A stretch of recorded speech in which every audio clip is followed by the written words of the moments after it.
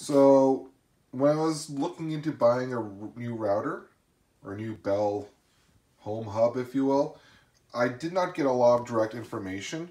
When I went to the YouTube videos, the videos pretty much just talked about, technical stuff that regular people don't really understand. It really, it's hard to find videos that review things without them being kind of critical. Oftentimes when people review items, they get it for free, so they tend to review it up a little bit. I'm just to give you the straight goods on this thing as far as I could see, and I have been using it for a few months. The Bell Home Hub, in my opinion, is a slight improvement to the Bell Home Hub 3000. This Bell Home Hub 4000 has a better signal, so if I'm at one end of my home, I don't absolutely need a second router on because the signal strength is much improved. So that's a benefit.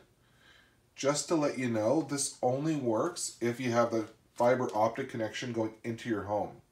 If you still have the copper line going into your home, like the traditional phone line, this will not work in your home.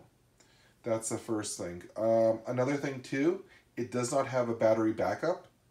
So that might be an issue because if you lose power a lot, maybe you want that battery backup.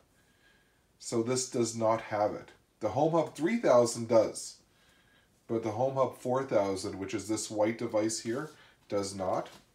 Also too, just to let you know, it only has 4 internet ports, so very few things could be connected to it directly. The Home Hub 3000 was the same way.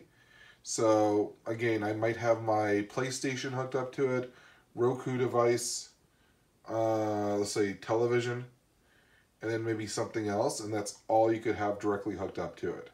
So it doesn't give you a lot of options. Ideally, there would have been more ports. Another positive to this device, besides signal strength, is that it reboots really, really fast.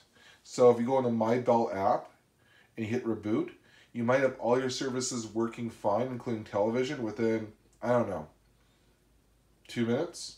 It's a pretty fast reboot. So I would say that. Also too, when we watch Netflix, you have no buffering like you did before with the Home Hub 3000.